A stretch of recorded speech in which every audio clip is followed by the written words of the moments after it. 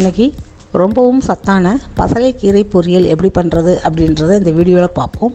அதுக்கு முன்னாடி நம்ம சேனலை சப்ஸ்கிரைப் பண்ணாதவங்க சப்ஸ்கிரைப் பண்ணுங்கள். பக்கத்தில் இருக்க பெல் ஐக்கானையும் ப்ரெஸ் பண்ணுங்கள். அப்போ தான் நாங்கள் போடக்கூடிய வீடியோஸ்லாம் உங்களுக்கு உடனே வந்து சேரும். இன்றைக்கி பசலைக்கீரை பொரியல் பண்ணுறதுக்கு இப்போ பசலைக்கீரை பறிச்சிருவோம். இந்த கீரையை பாருங்கள், கீரையை பார்த்தாலே ரொம்ப தளதளன்னு இருக்குது. ஏன்னா இதில் மருந்து எதுவுமே அடிக்கலை, வெறும் தண்ணி மட்டும்தான் ஊற்றுறோம். இப்போ இந்த கீரை எல்லாத்தையும் ஒன்றுனா ஆஞ்சு எடுத்து வச்சுக்குவோம். இந்த கீரை சாப்பிட்டோம்னா ரத்தமே இல்லைன்னு சொல்கிறாங்களா, அவங்களுக்குலாம் இந்த கீரை சாப்பிட்டா ரத்தம் நல்லா ஊறும். ரொம்ப சத்தான கீரை இது. இப்போ இந்த கீரையை பூரா ஒன்றுனா ஆஞ்சு எடுத்துருவோம். இது கீரை நமக்கு வேணும்னா லேசாக அதில் ஏதோ ஒரு பாகத்தில் ஒரு சின்ன கொடியை பிச்சு நம்ம ஊனி வச்சோம்னாலே இந்த கீரை வந்துடும். இப்போ இந்த கீரையெல்லாம் ஒன்றுனா ஆஞ்சு எடுத்து வச்சாச்சு.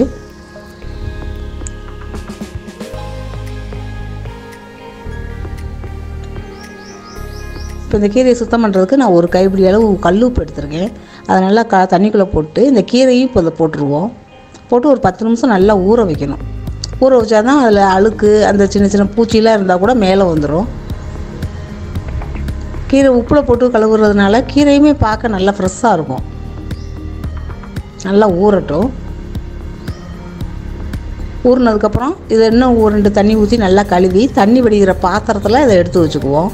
இந்த கீரை செய்கிறதுனா நம்ம ஒரு அரை மணி நேரத்துக்கு முன்னாடியே இப்படி கழுவி சுத்தம் பண்ணி எடுத்து வச்சுக்கணும். அப்போ தான் தண்ணியே கோர்த்துருக்கக்கூடாது கீரையில். இந்தளவுக்கு தண்ணி வடிகிற பாத்திரத்தில் எடுத்து வச்சுக்குவோம்.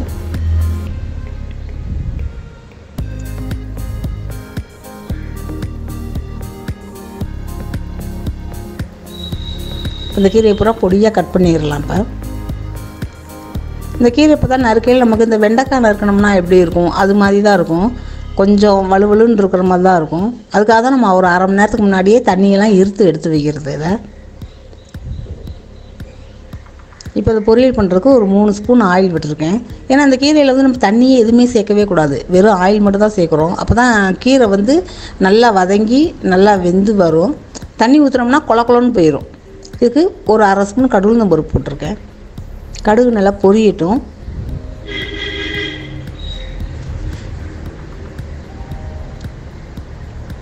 நல்லா கடுகு பொரிஞ்சிருச்சு.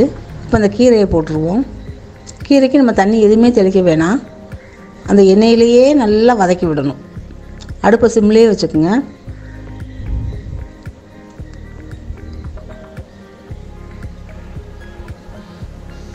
கரையில் ஒரு 1/4 ஸ்பூன் ஜீனி போட்டிருக்கேன். ஜீனி எதுக்கு போட்டேன் அப்படின்னா கொஞ்சம் இந்த பச்சை நிறம் மாறாமல் இருக்கும், அதுக்காக ஜீனி போட்டிருக்கேன்.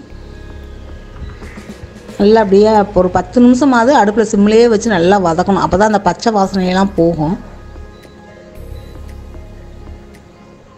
பாருங்கள், தண்ணியே ஊற்றாதனால எப்படி நல்லா வதங்கி நல்லா வெந்து வருது. இந்த சமயத்தில் கொஞ்சோன்னு உப்பு சேர்த்துக்கலாம். உப்பு சேர்த்ததுக்கப்புறம் 1 கப்பு நான் வெங்காயம் எடுத்து வச்சுருக்கேன், சின்ன வெங்காயம். சின்ன வெங்காயத்தையும் போட்டுருவோம். நல்லா வெங்காயமும் நல்லா அதோடு சேர்ந்து நல்லா வதங்கி வரட்டும்.